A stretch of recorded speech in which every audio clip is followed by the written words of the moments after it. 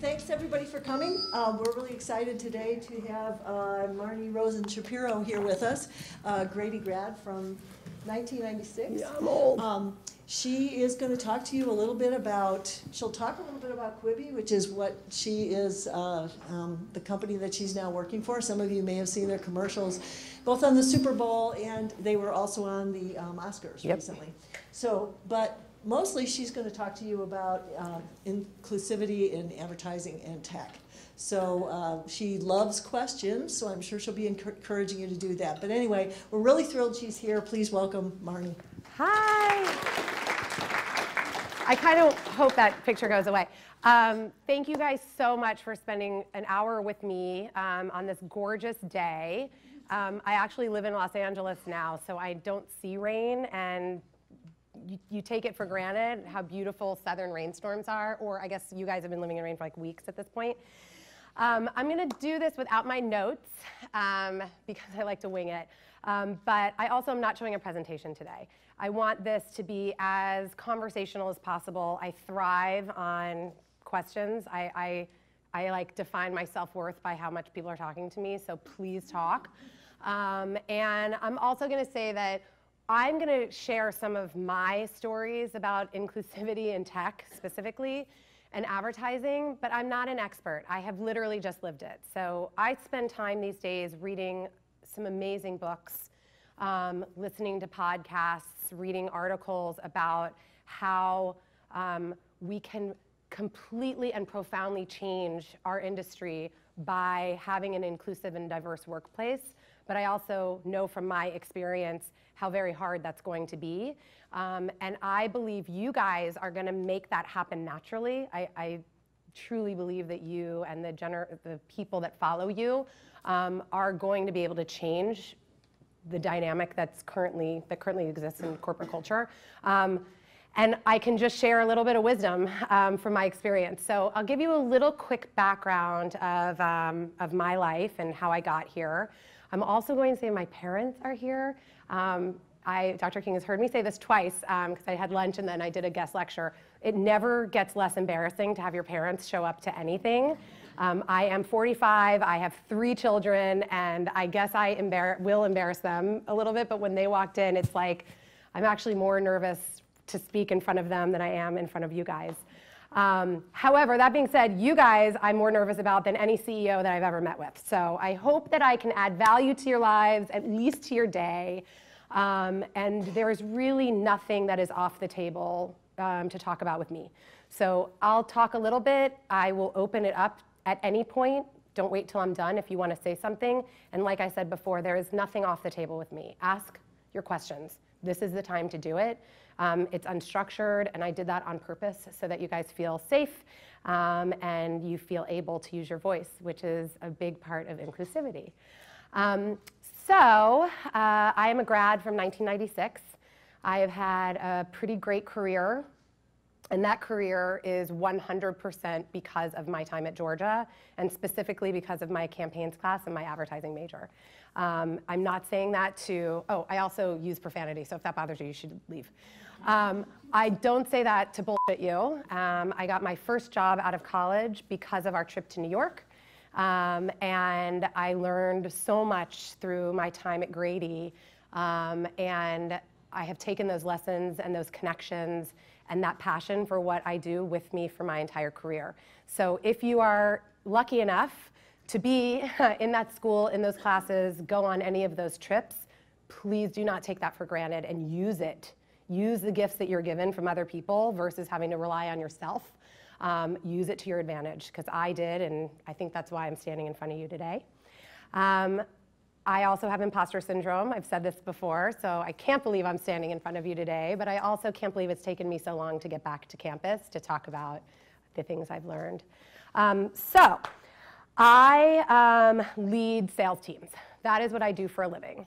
I've become pretty good at it, I think. My job that I have right now that led me to Los Angeles very recently is to run the global advertising sales team at a startup called Quibi. And a lot of you probably have not heard of Quibi yet. You probably will right around April 6th when we launch.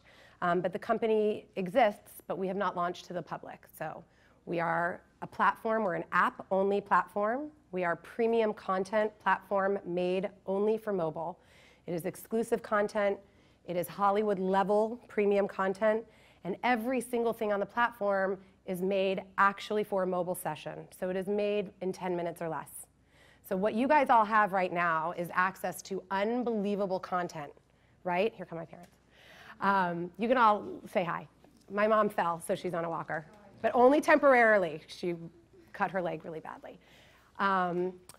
So you all have access to amazing content. If you have anything to do with broadcast here at the college or any of the editing or the production classes, you know that right now is the biggest and most incredible time for premium content. But all that content is usually an hour long or 30 minutes long. And you guys live on your phones. And so watching an hour-long show on your phone when you only have 7 minutes to spare sucks, right? It's like no good. You don't want to watch 7 minutes of The Crown or of Game of Thrones or Fleabag, which I think is one of the best shows ever.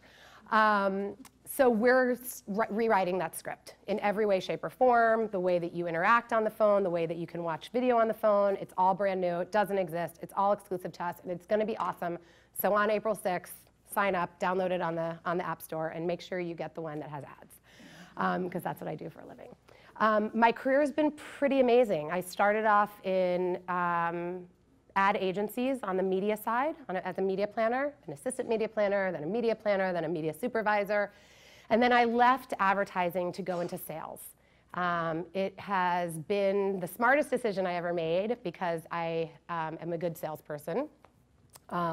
It was my natural calling to do something with other people and not do something by myself. And what I have really come to love about selling is understanding the true value of building a relationship and earning trust and earning respect and being able to work in a place and in a way that share similar values to what I believe in. It has taken me a really long time to get to that place. And I have been in companies that did not share my set of values at all, but I needed that job. I've been in companies where I've seen things happen to other people that maybe were not happening to me, but shouldn't have been happening to those people, and I never knew how to say anything about it. So through the course of my career, I realize every stepping stone that I take that I'm learning a little bit more about what it means specifically to be a woman in tech, specifically to be a woman in a leadership position in tech, and to now be at a company that prioritizes diversity and inclusion. So one last thing about Quibi, which is sadly very different from the rest of the real world. Quibi is run by, our CEO is female. She's a pretty well-known woman. Her name's Meg Whitman. It was founded by Jeffrey Katzenberg, and he found Meg. They've known each other for 40 years, and he asked her to run the company. Our company now is super scrappy. We're 200 employees. We are 52% female. We are 40% non-white. That doesn't exist today. It truly does not. We are also the exact mix of entertainment, of Hollywood, and technology. And what I don't see ever at Quibi is the really difficult position that people in entertainment have put themselves in or are in, right? If you're a leader in entertainment, you might have a lot of the characteristics that you might see on trial right now. If you are a junior level person in entertainment, you are abused. It is just like part of the entertainment industry. In tech, it's a bro culture. And you guys probably all know that, but it is through and through. We've joined those two incredibly difficult cultures, and we have none of either of those. We have zero bro culture. We have zero divas. And when you read of the people that may have left Quibi, it's really because their identity didn't really match with this new kind of company that we're creating. And like I said before, every time I take another step in my career, it's really easy for me to reflect on what I wish I had known or wish I had seen or questioned. But I took this step intentionally because I believed in what this company was doing. And I believed in the way that they were growing a business that truly talk the talk and walk the walk, right? If they say that they believe in inclusivity, I promise you every single person in that company has a voice. They believe in diversity. Again, 40% of our staff is non-white. And for me, having such a great career, for that to be so different than what I'm used to, why does that have to be? So what I started doing is just really openly talking about that to friends, right? And to other people in the industry. And what I have learned is that because people don't feel safe talking about it all the time, it will always lead to the opposite effect of what we want, right? If you aren't in an environment that you feel safe saying, God, I don't think that that's the way that we should do this, then that environment's never going to accept other people saying, I don't think that this is the right way to do it, right? If you're not challenging what's happening in a corporate environment, how is that environment going to ever change? So my hope today is that you kind of hear a little bit of that, asking me real direct questions. You don't have to only ask me questions about inclusivity. You can ask me anything. But what I hope for, and I've said this in the previous lecture, I hope each of you learns way quicker, way faster than I did how to own your own voice and how to have confidence in what you know to be right and what you know is needed to make your company productive, profitable, and positive. Because at the end of the day, they're paying you. So you want them to be productive. You want that company to be profitable. And if you have an inclusive, diverse workforce, I promise you it will be more productive and it will be way more profitable because you're getting viewpoints and vantages of every single place in the world. So when I am growing my teams and building my teams, I specifically look for diversity, not just in ethnicity, right, but in background. I don't want everyone coming from the same job. I don't want to hire people from Google. I came from Google. Like, I know Google back and forth. I want to hire people who I don't know yet. I want to hire people from companies I've never worked with because I will learn from them. And if I'm going to be a good leader, I have to be able to learn from everywhere around me, which is another company value of Quibi, which is why I knew that I loved it, is learn from everywhere. So a couple of big things to think about. If you're walking into the workforce, you want to make sure that you are keeping tabs of what you're learning. And I say this because I didn't do that, and I really wish I had done that. When I was writing all my notes that I have left in my bag, so I'm going to forget half the things I wanted to say today, what I was focusing on was all the jobs that I've had and the lessons that I've learned at each one of those jobs.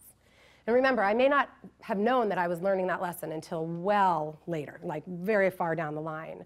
But as I'm reflecting and I was asked to talk to you guys about that, I can really easily look at each one of those jobs and think about the lessons that I learned. So my first job out of college, right? Merkley, Newman & Hardy, it's now called Merkley & Partners. Amazing experience, got the job because of my campaigns class, interviewed with them, and I learned the value of being committed to the job that I was in. Now, that wasn't a lesson that I understood at the moment because I wanted a different job. I took that job just so that I could get another job in the ad industry because I wanted to be a creative director. But I had a boss who looked at me one day and said, I'm paying you for the job that I hired you for, that's the job you're going to do. And I realized in that message that I was spending too much time talking about what else I wanted to do. And she was paying me. It wasn't a lot, but she was paying me. And so I very quickly pivoted, which is another big life lesson, right? You're going to get stuff thrown at you all the time. You got to be able to pivot really quickly. So when she told me that, I knew that the job that I was in and the skills that I was learning were way more important to me at that moment than losing my job. Maybe if I were meant to be a creative director, I would have been like, great, I'm leaving, I'm out the door. But that wasn't the case. So I learned in that moment to be really committed to what I was doing at that moment, right? Don't waste time daydreaming if you're not going to go for it, basically. Again, didn't know that was the lesson at the time, but I can reflect now and know very clearly that that was that lesson. After that job, I took a job at another ad agency that's really well regarded, based in Boston, but they had an office in New York City called Hill Holiday. And I was there and I had a miserable experience. I was being bullied, I had no support, I was lost. And I would spend my days there miserable. And I would leave work at lunch and walk around the corner to Merkley and cry to my colleagues. And I knew that I couldn't stay there. But again, I wasn't safe. I didn't have a voice there, and I definitely didn't know how to find my voice. So while I'm crying to a friend, he said, let's move to California, or let's move to the West Coast. And I said, okay. And I said I was going on vacation. I needed a couple days off. He and I flew to San Francisco first and then to Portland.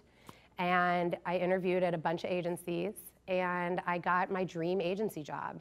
And I quit my job, and they asked me to leave immediately. And then the media director, I mean, I can't, it was really bad. But the media director of the company reached out a couple days later. Now, I was young, guys. I was 23 years old, maybe 24. Maybe I was 24, maybe 25. I had never even thought to tell her that there was anything wrong, because I didn't feel safe. So she called me. She said, can I take you out to coffee? I was like, wow, sure. And she said, what happened? What happened to you? And I told her what happened, and she couldn't do anything about it at that point. I was moving to San Francisco, and I had quit. But she told me, you should have said something. And I said, I didn't feel safe to say anything. But the fact that I could even say to her, I didn't feel safe, and not laugh it off like, oh, no, it's okay, that was just happening, what have you. That was a pivotal point for me, that no one was going to mess around with me, and I wasn't going to let people affect me that way. And even if it cost me my job, I wasn't going to be treated badly. Okay, that's what I thought I learned. So I moved to California, I moved to San Francisco, and I work at Chiat, and I work as a media supervisor on the Levi's account. Dream job, absolutely amazing. I studied Chiat and Lee Clow in college. I always wanted to work for them. I idolized Lee Clow, idolized. And I knew, oh, and my media director was from Merkley, so I knew her, she was amazing. The president of the Chiat office in San Francisco is a woman named Carissa. She's amazing. The office was different. Our receptionist was a drag queen. Everything about it was so incredible. And I just thought, it's not gonna get better than this. Like, nothing's gonna get better than this. So I have my job. I live in San Francisco for a couple of years, and some pretty interesting things happened to me. I had my first Me Too moment, which obviously we didn't know what Me Too was at the time. But one of my most senior clients at Levi's was a man who expected me to do whatever he wanted me to do, whatever he wanted to do with me. And I would go out at night and end up in, like, he's driving me home, flirting with me, and I was thinking, I'm so young, my parents don't even know this, sorry, Dad. I'm like, I don't know what, I guess this is like the best thing ever. In my 24, 25-year-old mind, I'm thinking, oh, he likes me, that's what's supposed to happen. It is absolutely not as what's supposed to happen, not in any way, shape, or form. That man knew exactly what was going on, and he was taking advantage of a really young, naive girl. And I thought, this is how I'm gonna be successful if he's giving me all this attention, right? Luckily, I got out of that situation, not meaning to, but there was a salesperson who had a crush on him, and she said something to me, and I was like, I don't even know, he's like 50 years old, I don't even know what you're talking about. But it kind of woke me up, and I was like, this is super messed up. Like, I have to stay far away from this, and I stopped going to certain meetings. Now, let's just play that out. I am a strong, independent woman. I'm growing my career. I'm living my best life in San Francisco. I'm snowboarding every weekend. I'm killing it. And I am not going to meetings that could help me progress in my job because this man expected me to sleep with him. And I didn't want to go there. So at the time, no one was talking about that. There was no Me Too movement. And I just felt, it just felt awful. Then September 11th happens. And I don't want to be in San Francisco anymore. I want to move back to New York. I felt very far away. September 11th in San Francisco was strange. I was crying, I was saying this earlier. I was walking down the street crying, and there were people like playing tennis and really happy. It was just very bizarre. And so I decided that I wanted to leave. And I knew that I wouldn't work at another ad agency because to me, it didn't get better than Chiat. So I was on the phone one day with a woman who ran Cosmo, the magazine Cosmo. And she said, what's going on with you? You sound weird. And I said, I'm really missing New York, and I think I'm gonna move back. And she said, if you move back to New York, you're working for me. And I landed the most coveted job in print, period.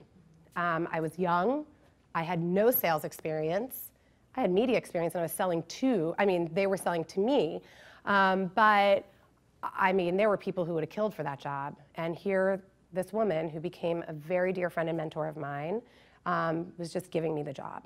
In fact, I flew one of the very first flights back from San Francisco to New York after September 11th. There were like 7 people on the flight.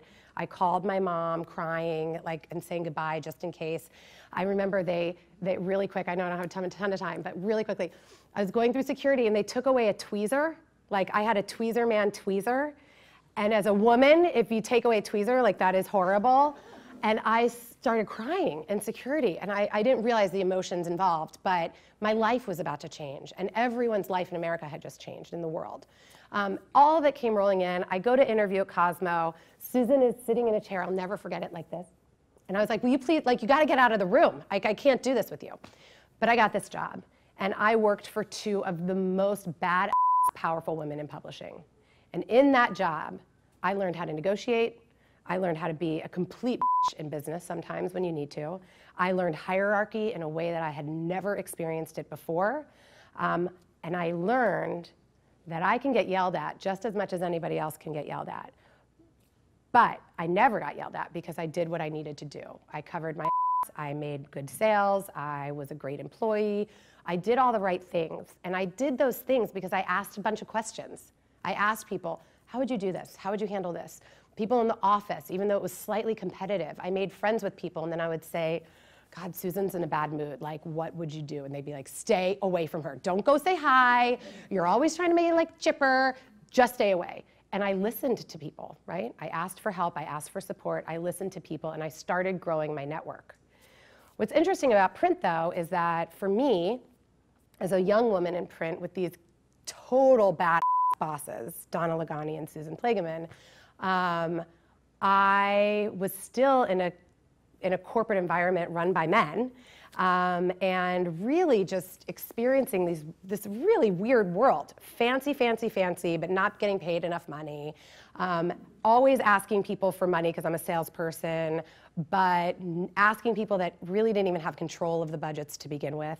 So when you're in media and you're in media sales, a lot of times when you're rising up in the ranks, you're like begging for money from people that really don't even have the power to say yes to you, which was a great lesson I learned from Donna and Susan, which is never accept the word no from someone who doesn't have the power to say yes.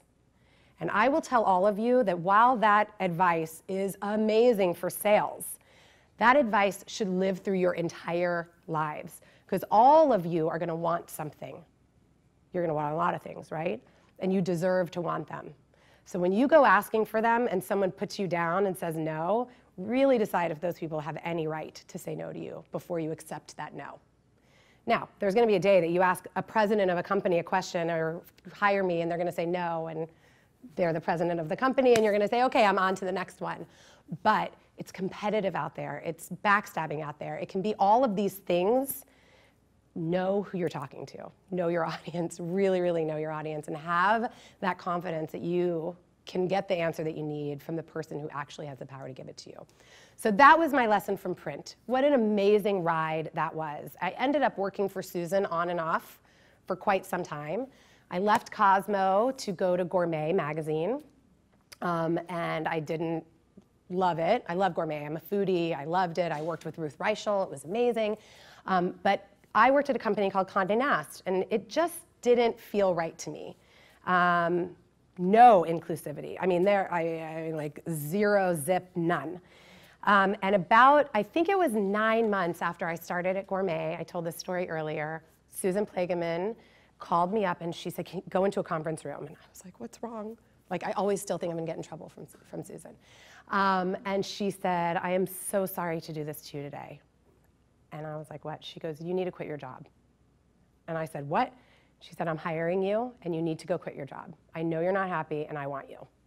And I was like, thank you so much, right? Like, this is the best thing that could have ever happened to me. And I got what I thought, again, was the best job I could have ever had, which was running all beauty advertising at Marie Claire, What that meant is that I got a ton of free products. And I had so many beauty products, it was amazing. I got to work with presidents at L'Oreal, at Estee Lauder. I got to build this amazing career. I worked with our beauty editors. It was so much fun. Until it wasn't. And what happened at Marie Claire is what I learned, my lesson there, is what actual respect means.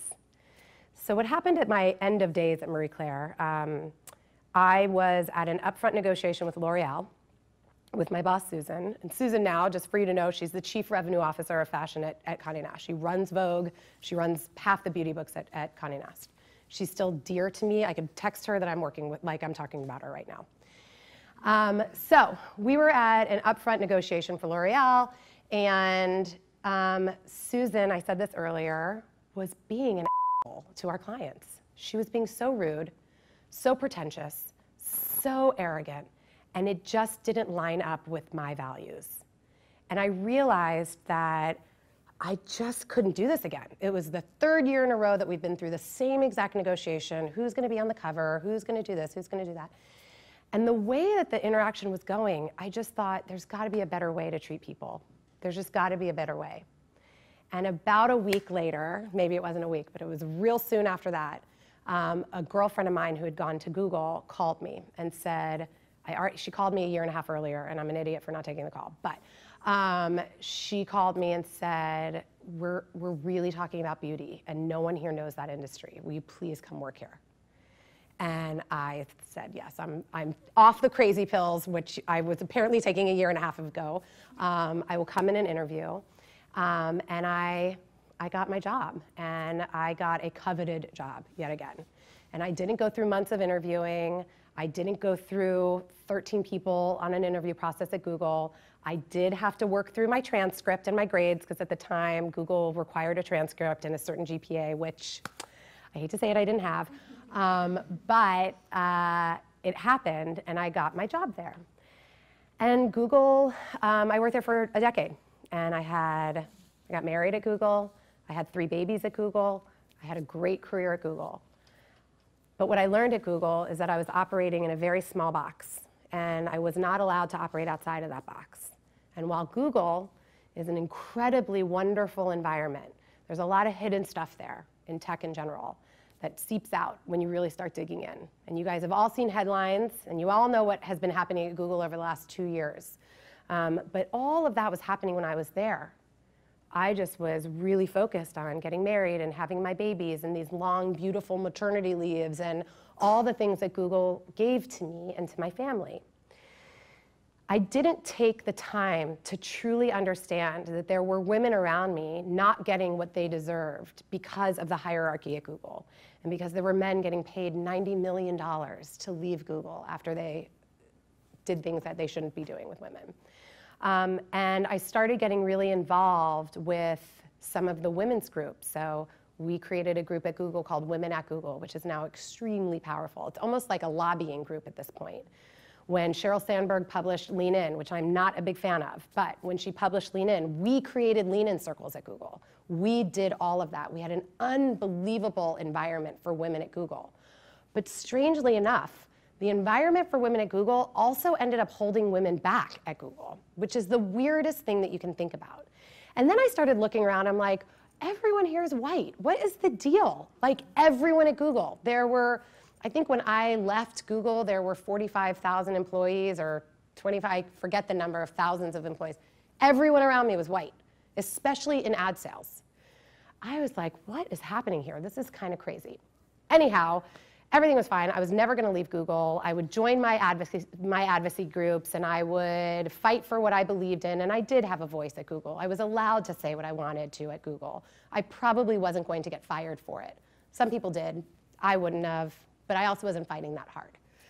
So 9-ish years later, I was bored, but I would never leave. And all of a sudden, Google called me one morning, or emailed me. I had worked out really early in the morning, and it was, I think, 6 o'clock in the morning in New York or New Jersey. And I got an email from someone in our Google Stockholm office in Sweden. I was like, well, that's weird. And the email was asking me if I would be interested in moving to Stockholm and running a team for Google. and I started crying in my bathroom, and I woke up my husband and said, oh my God, we're gonna move to Sweden. Now, I'm Jewish, I have no ties to Sweden, but my 3 little kids went to this private preschool that was Swedish in Jersey City. It was like totally weird. So I started going down this path of moving to Sweden, and then out of the blue one day, I got an email from Snapchat. And I had not ever used Snapchat, I had not downloaded Snapchat, I didn't know anything about it, but I knew the second I got that email that I was gonna quit my job at Google and go work at Snap. I didn't know why. I had a few ideas, back to operating in a box, back to kind of looking around and being like, what's going on here, dudes? Like, let's get this a little bit, like, can we change this up a little bit? And knowing that I wanted to build something from scratch. So I learned how to use Snapchat. I got the job in I think it was like a week, and went on the craziest journey of my entire life at that company. So my lessons at Google, I woke up at Google. I woke up and I was like, huh, I am surrounded by a sea of white people, just like myself, or a lot of men in gingham and loafers. It's like a Google, they're all my friends, but it's like a Google uniform. It's like gingham and loafers and jeans, tucked in. It's crazy. And I just thought, wow, I'm gonna go work for this 24-year-old at the time at this app that when I ask an 18-year-old about Snapchat, they wanna basically cry because they can't live without it. And I'm gonna change my whole life again and do it. And I felt liberated by that. I felt liberated and scared to death about leaving Google. And I went to Snap, and I did end up working for a 24-year-old billionaire. I then ended up working for Imran Khan, who was our chief strategy officer, and I realized very quickly that no values at Snapchat truly matched my own values. But I also knew that I needed it. I needed to do certain things while I was at Snap in order to get to the next job and get to the next phase. And so I had had a great career, I understood my voice, I understood the power that I brought to the table, I understood my skill set, so I was able to use the company for what I needed versus it using me. We could argue some of that point. And so I spent 4 years at Snap, and I'm proud of what I did at Snap. I'm proud of the teams that I hired. I'm proud of trying to create a diverse workplace. I was proud of starting our first women's group at Snap, which took a lot of effort to do. I'm proud that I have a great relationship with the CEO of Snap and the founder of Snap, and that if I email him, he'll email me back. I'm proud of all those things. But I knew at the end of the day that I wasn't going to stay there for 10 years. I knew at the end of the day that the stress of working at Snap, which is difficult, was probably not worth it in the long run. And so I made a decision that right when around 4 years came up that I would start probably looking for another job, as daunting as that may sound. I knew I wouldn't want to go back to Google. They'd ask me. I know that I didn't want to do that. Maybe one day I will, but I didn't want to do that. And I knew that I wanted to try to build something from scratch again, but build it the right way, right? Not the way that's already been established. Build it the right way. Snapchat asked me to interview for a really big job there. And whoever has been with me, you've heard the story already. I knew that I wasn't going to get that job. I knew that they were asking me to interview for it because I was one of very few female leaders at the company, and they needed me to interview for it. But I worked really hard with my career coach. I worked really hard with my friends to make sure that I really, truly knew that I should get that job and that I could do that job better than anybody else.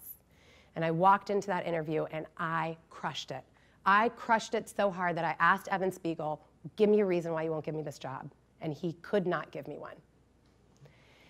I didn't get the job, and 1 week later, I got a phone call from Quibi, giving me the same job, a bigger one even, than I would have gotten at Snap at a startup that had values that I believed in, that matched my own values, and they were giving me the opportunity to build a team the way I wanted to build a team for people who I actually believed in. I believe that they care about creating an inclusive environment. I believe that they care about creating a company that is doing things its own way.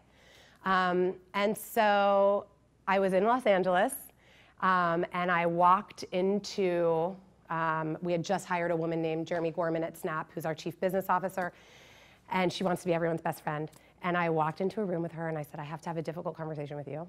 And she was like, okay, like thinking it was a feedback session. And I said, I'm resigning. And she said, no, no, no, no, no, no, no, no, no, no, no, no, no, and just kept saying no. And I literally had to say, Jeremy, this is actually happening. I need you to take a deep breath. I'm resigning. Now, this isn't because of me that I'm irreplaceable. We are all replaceable. Just know that. Like when you walk into jobs, you are replaceable. It's because she was losing a female leader, and they shouldn't have done that. They shouldn't have let that happen. And she asked me what could have happened, what blah, blah, blah. And through my work with my career coach, I know that Snap isn't going to change. I'm not going to change the way that company is being led. And so I was gracious. And I very graciously said, I have loved every second of my time here. I bleed yellow. I will always root for Snap. But you can't give me what I need in my career right now. And that is clearly demonstrated through this process. And I'm about to get a job that will allow me to have your job. And she said, I know I can't say this to you as an employee of Snap, but if you were just my friend, I would tell you to take that job in a heartbeat. And so I knew it was the right thing to do. And I left Snap and had a big party and cried. Just kidding, I did not cry actually. And I went to Quibi, and now I am in an environment that doesn't rely on going out to parties to further your career. It doesn't rely on, to be quite honest, people sleeping with each other to further their careers. It doesn't rely on the bullshit that I had been used to for 15 years in tech. It relies on people's experience, it relies on people's skill set, and it relies on people actually living our values of being the audience, of learning from everywhere, of always choosing the hard right over the easy wrong. Those things that I actually, at this point in my life, as I'm raising my children, I want them to know. I want them to be that. And so now I'm there, and we'll see what happens on April 6th after we launch, but in my opinion, there was no downside for me to take this job, this risk, because it is a risk. It's a startup. It doesn't exist. Who knows what's going to happen? But I got to have the opportunity to reflect on these unbelievable life lessons that I've learned through my career and put them into a job that I can help other people grow into the same thing. And then lo and behold, I meet Elise, and she finds me in New York City, and she says, have you ever thought about coming back to school?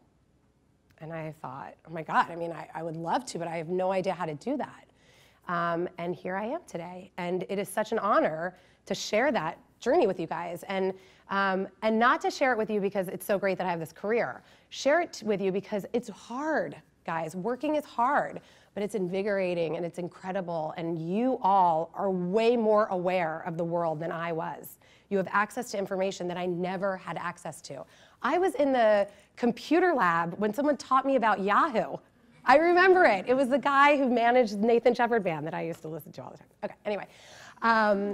I just didn't have access to that. And I feel like if I could, in the last session I was in, someone said, if you could go back and talk to your 21-year-old self, what it would be, and I just keep thinking about that. It would be to be armed with information all the time and use it for good. Use it for yourself for good. Use it for the people around you for good, because everyone needs that support. You are not in it alone. And if you are not relying on those around you who can support you and lift you up, you will sink. So find those champions, right? Find that support. Find a career coach directly. If I could have gone back, I would have found a career coach directly out of college. Didn't even know that that existed. So that's my spiel. I would hope that it might spur some questions from you guys. Yes.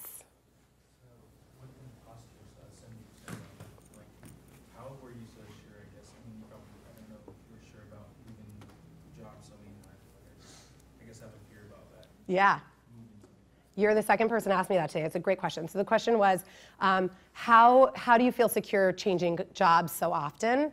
And I will say that in media specifically, it's hard to grow your career if you don't move around. That being said, if you're moving around every year, it's a no-go. You want to show commitment to companies, But the real answer is that I didn't find a home, right?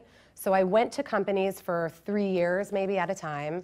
I worked as hard as I could, and then I felt I saw the ceiling. And I knew I was better than that. And so I found the confidence to find it somewhere else. The jump to Google was a big moment, right? And I truly could have stayed at Google for a really long time. But I had a fire. Something sparked in me when I got to Google.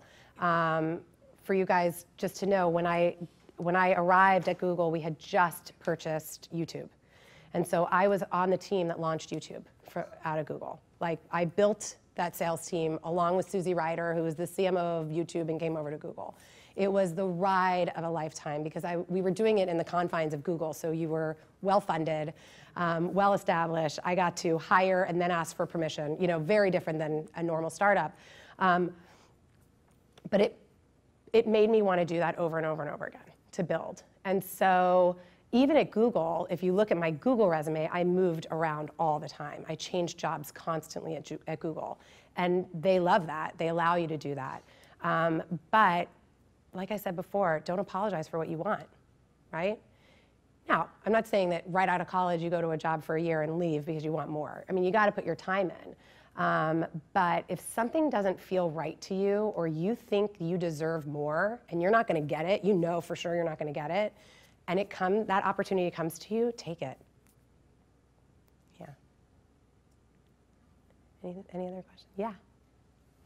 What's something you've learned at Grady that you've carried with you throughout your career? And how does that help you, like, now? Wow. Oh my gosh, I learned so much at Grady. That's a great question. So what at Grady did I learn that I take with me? Oh gosh, this is such a cheesy answer. But I love advertising. And I majored in it because I love it. And I was fortunate enough to be with teachers who also love it and who taught me intricacies about advertising. They taught me things that were happening that I didn't know were happening. They taught me about different sides of the business that I didn't think I cared about. And the biggest gift I got was a job out of it. I graduated in '96, and I'm reading a book right now about Gen X women. It's an unbelievably fascinating book, but I graduated a couple years after one of the worst job markets for college grads in history. And it wasn't hard for me because I had the school and I had that support. And so I think what I've talked about a lot today is just making sure that you're finding support somehow, and I think that's one of the biggest lessons that I took. And gifts, actually, that I took from Grady. Don't take it for granted. Anything else? Yeah. You said one of the most important things was like getting a career coach and learning what a career coach was. So what's a career coach? Yeah, great question. Seriously, I wish that I had known this. So I work with a woman who listens to my BS goals. Oh, I want to retire when I'm this age, and I want to make money. And then she boils them down to what's happening at your work, what's happening in the office. What are your challenges with team members? So I'm a people leader, right? So I'm always going to have these problem children who I love, but they're problem children. Am I getting paid enough? Am I getting paid equally to the guy sitting next to me that has the same job? How do I ask those questions? So career coaches are truly there to up your game and to make sure that when you walk into a room, you are prepared, you are knowledgeable, and you're better than everyone else around you. So she helped me, specifically helped me in ways that I had no idea through this interview process at Snapchat. She helped me understand that I deserved that job, and I would do it way better than the guy that they gave it to. And we did mock interviews, we did prep work, we talked about my ad strategy. What am I going to do that they're not doing right now? And so really good career coaches are going to make sure that you are developing your self-awareness, and they're also going to help make sure that you're developing strategies to deal with something that's going on in the workplace. If I were younger and had a career coach, I would have managed myself very differently in corporate America. I would have cared less about being everyone's best friend and would have cared more about learning truly the art of business strategy, business planning, operations. I am not operationally sound, right? I'm a great people leader, I'm not a great operations person. And if I had started a little sooner, someone would have seen that, right? Because I didn't have that my own self-awareness there. That is great. And the other place that they're wonderful career coaches is negotiating your salary. And that is a lot of help that some people need sometimes. Yeah. I know you mentioned earlier that like diversity is important when you're looking to hire someone, but what are some other qualities that you like look for, especially for someone younger, like coming out of college? Yeah. There's a bunch of things I look for in future employees. So first and foremost, I look for curiosity. I said this earlier, but it's my number one thing. If you interview with me and you're not asking me questions that make me think, I'm not as interested, right? Because if you're gonna be on my team, I want you to bring ideas to the table. I expect you to bring ideas to the table. I expect you to challenge the way that everyone else is thinking. So if you're interviewing with me and you're not curious, that's tough. So I would say curiosity is a big one. Enthusiasm is something I look for, but it's actually more about passion or enthusiasm for the actual company that I'm at versus just going in and being like, I'm a great worker and I just graduated. I want to know that you care about the place that you're interviewing for, because you guys are going to interview in a ton of places, and some of them you could like give a shit about, right? You're going to interview places and you'll be like, great, I just want this job. The person interviewing you is going to know that. So have passion and be curious. And I also look for people who are prepared, right? So I like for people to know about my life. It's a pretty open book. You can look me up on LinkedIn. You could probably, I guess, find me on Instagram at this point. And you should know a little bit about me, enough to ask me questions that aren't necessarily about what are your expectations of the role, right? If you look at me on LinkedIn and you link out to a bio of mine or a talk I've given or any of these things, you're going to get little nuggets from those talks or those articles, and you can bring those up, and I am always impressed by that. I also think that the younger you are, I don't want to say more excited you are, but you are so optimistic, right? Because your careers haven't started yet. And the world is your oyster, truly. You guys are going to change the entire landscape of corporate America. You will. Go in there with that knowledge, right? Go in there with that confidence. Those things make me really excited about people. Yeah, sure. Yeah. Sorry, No, that's okay. Well, you mentioned earlier how you like to work with like diverse, besides like ethnicity and gender, you like to work with like diverse leadership styles. So I was wondering, how do you work with other leadership styles and how do you adapt to them, and how do you help these people grow? What a great question. I learn how to adapt to other leadership styles through my career coach, first of all, linking these questions. I think the idea of adapting is a pretty big topic in itself, and it's something you have to learn. It is not something that is natural to you. You are going to leave here, you're going to go into the workforce, and you're going to know what you've learned and have no idea what's to come. So I said earlier something about pivoting, being able to pivot pretty easily. That's a skill that you learn. And I think that what allows you to pivot and what allows you to adapt is by listening, by being curious, and by growing your confidence, however you need to grow your confidence, right? When you do that, you earn respect from the other person. So every time you walk into a relationship, if it's a different type of leadership skill, if it's someone you're leading who's challenging, always try to flip the table, right? It's not about them needing to accept you, right? It's not about them, like you figuring out what they need. This is a relationship, right? So try to have in your mentality, and I said this in an earlier session, when you guys walk into an interview or walk onto a team, they're the lucky ones, not you, right? You deserve that spot. You deserve that career. You deserve that team. They're the ones that should be like, oh my God, thank God she's here. And if you think about that, truly, if you manifest that in your head, it can come true for you. I think a lot of what we do is hold ourselves back with our own thoughts that are false, right? Our own false tracks.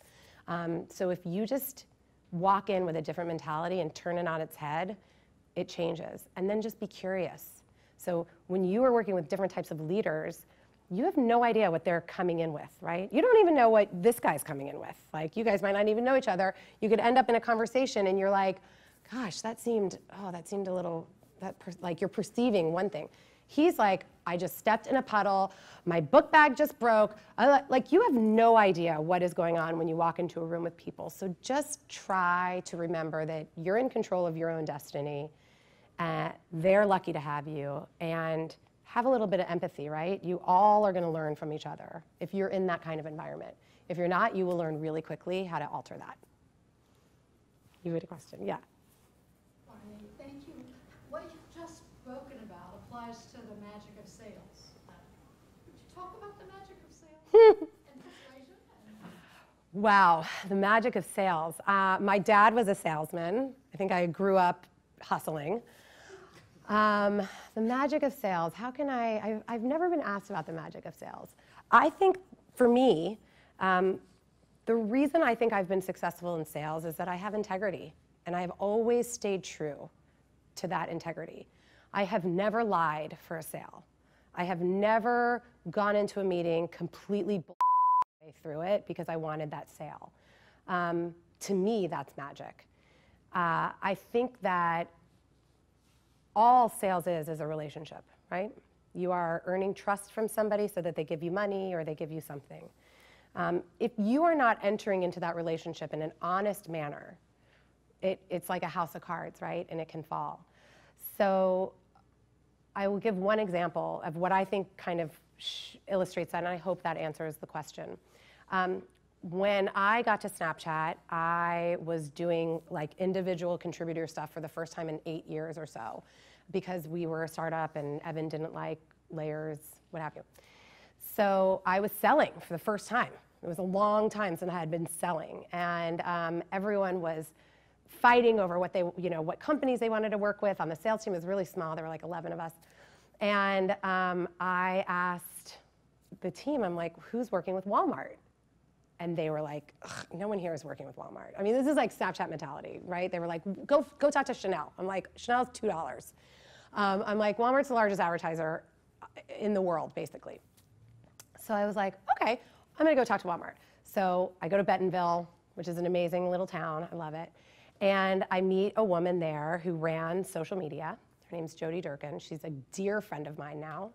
And I showed her Snapchat, and I was talking about how we're monetizing Snapchat. And she said, well, here's how we work at Walmart. I am so excited about Snapchat. I think Snapchat's gonna be the next Facebook. I'm gonna give you a ton of money. And I said no. And I refused her money for 6 months because I knew we would fail.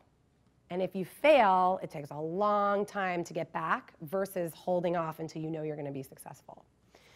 So I went back. My boss at that point was Imran, and he is a banker. He only cared about making money. And he was like, what happened to Walmart? Blah, blah, blah, screaming. And I said, we're gonna wait on Walmart. We're gonna wait. And he yelled at me a bunch, and I was like, I don't care what you say, we're waiting. We will fail miserably if we take their money. So that was in May of 2015. In December of 2015, they ran their first campaign with Snapchat. It was a $200,000 campaign. We had everything we needed for them at that time. We were very transparent with them about what we didn't have, what we wouldn't be able to report on, what we didn't think was gonna work. And in December, they spent $200,000, and in 2016, they spent $10 million. So that is the magic of sales. And that is why integrity, transparency, honesty matters. Don't let anyone ever tell you otherwise. Anything else? No other questions? Yeah. What are some things that you can be looking for when we're researching companies that might indicate that the company culture is inclusive? That's a tough one. Someone asked me that question before. What's happening right now, and again, I am not an expert. I am only living my life. And my bubble has been tech for a really long time. What's happening though right now is this unbelievable effort to change the workforce a little bit, right? To make companies more inclusive, make companies diverse. HR is getting a whole new face. All of these kind of internal advocacy groups are starting. So I think it comes down to a couple of things. One, research, right? Find out what's going on with that company, who's been suing that company, how many people have they paid out, like all of those things that are very easy to find these days, and not necessarily in an Adweek article, but in blogs and books and all of these things. So find out what's going on with the company, and then find out if they're really trying to change. And you can even find that out through some of their HR pages, some of their, groups that they might support financially. You can go on to websites and see, like at Google, you can find out what's going on with their women's group. But back to that topic of curiosity, find people who work there and ask them. You will have your own like meter, right? Like you'll know if someone, you should know if someone's blatantly lying to you. But if you are really interested in how the inner workings of the corporation are, ask a lot of people. Ask as many people as you can. Use your networks to network, right? Because you're not really gonna know. I mean, again, I've worked for unbelievable companies that say that they are all these things, and the reality is they might not be all those things, but they really want to be them. So maybe you're that change, right? Like, embrace that power, that you guys are gonna go into the workforce and truly change it. Whereas the people who've been running the companies for 20 years are not. They just truly are not going to change it. So it's hard, but the only way you're gonna find out is by asking. Yeah. Anything else? No? Oh, okay, good. Oh my God, was it okay? Did you guys like enjoy this time? Was it okay? Oh my God. So I'm just gonna close with my my rant is that you are so damn lucky to be here. If I could do it again, I would in a heartbeat. If I could live in Athens again, I would in a heartbeat. Just, that is tough. You have unbelievable support, and network the hell out of yourselves, you guys. Like, that is the thing I can say the most. Use me on LinkedIn, use your professors on LinkedIn, use all the people that come in here, and just follow up. Not all of us will respond immediately, but we all want the best because we got the best. So just enjoy that, and at the end of the day, don't be an asshole when you get out of here. And things can be really good for corporate America. I would be remiss, first of all, thank you so much. Thank you. And we have a little something here for you. And, Thank you.